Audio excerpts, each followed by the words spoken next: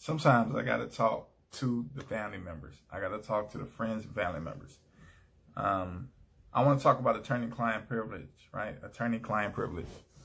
Attorney-client privilege basically is a rule that allows a client the ability to tell his attorney whatever they may want, because the attorney is bound by attorney-client privilege not to say anything. With obviously, there's always some minor exceptions, but for the most part, you confide in your attorney, you tell them what's going on, and then that attorney is sworn to that, right? Because if he goes around telling what his client told him, he could lose his license, right? He or she could lose their license, period, point blank. Why am I bringing this up? All right, so attorney-client privilege exists between the client and the attorney. The client and the attorney, not the client's friends, not the client's family members.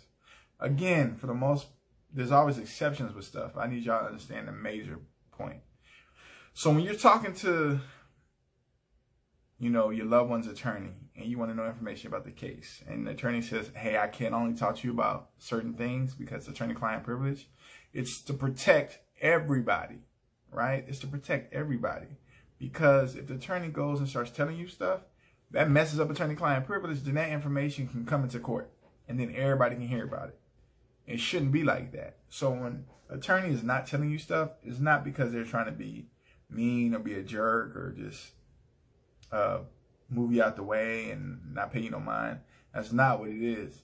It's that they have to keep attorney-client privilege, right? They have to keep it.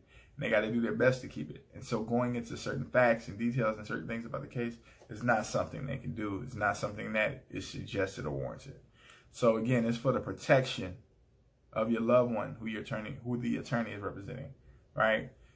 So understand that. It's not the attorney trying to be an ass or something like that. So I just want you to keep that in mind. Attorney-client privilege. With all of this stuff, right?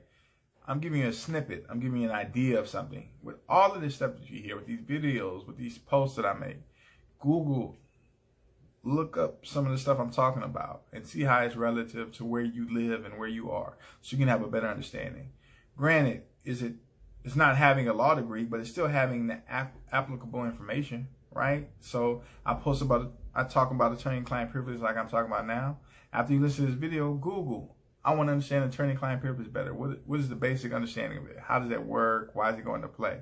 And again, just understand, every state's different. Every state has little nuances to things about stuff.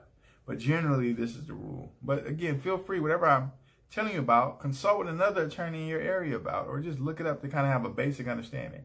The beginning and end of your knowledge about something doesn't have to be at this video, right?